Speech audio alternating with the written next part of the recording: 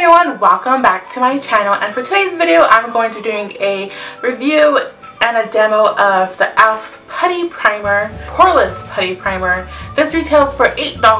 I did a demo and a review, I did a demo on what I think about it, and if you want to know my honest opinions about it, just keep on watching. Alrighty, so this is the Poreless e.l.f. Putty.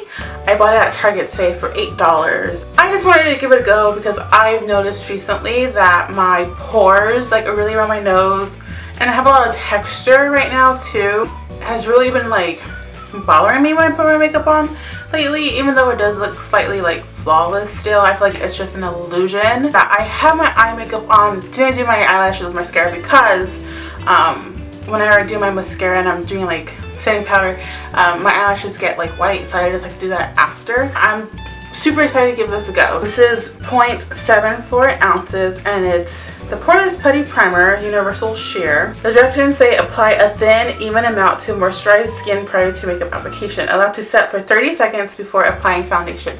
I already moisturized my skin, cleanse, moisturize, and all that jazz. Just need to get it out. Ooh, I feel like to sneeze. Oh, okay. It's pretty sleek. I love how sleek it is. It is kind of small, but that's okay. It says you need a thin, even amount, so I understand. I'm just gonna tuck my hair behind my ears.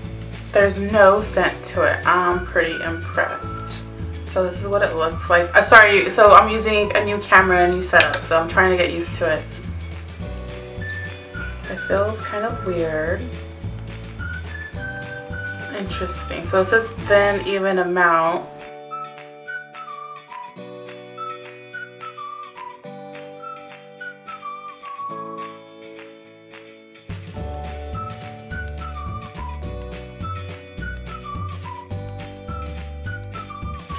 So it feels really smooth while it's on, so that's nice. It feels smooth. So what I'm going to do, I'm going to use my beauty sponge like I always do and do my foundation normally. I'm going to use my It's Cosmetics, I'm going to use my It's Cosmetics CC Cream, my Tarte Concealer, my Velour Setting Powder, not my Velour, my Pretty Vulgar Setting Powder, and I will do everything normally. I'm just going to fast forward it so y'all just don't get bored with me just doing it. So yeah, I'm going to start it right now.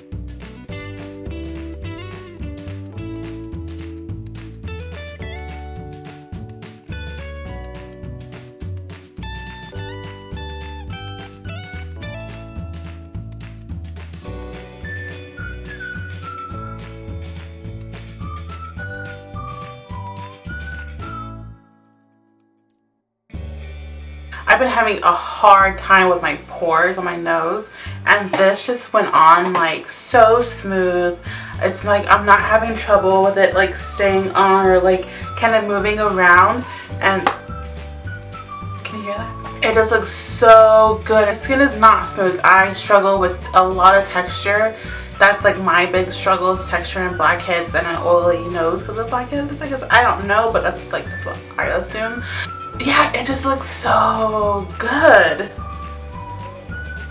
I'm really happy. So I'm gonna do the rest of my face off camera. So concealer, blusher, eyelashes, bronzer, and all that jazz. I'm gonna do it all off camera. Yeah, I'll show you guys the finished product and my final thoughts on this product.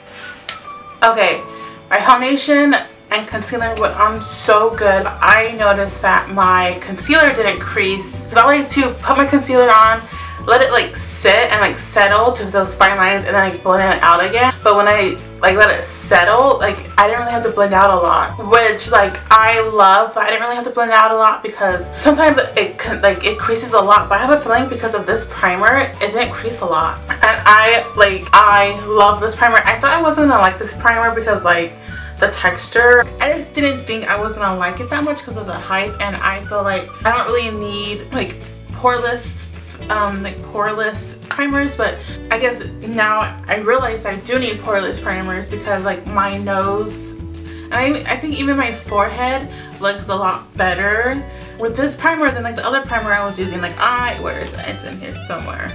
don't know where it's at. The Touch and Soul primer I loved, but I feel like it wasn't really like helping my nose area.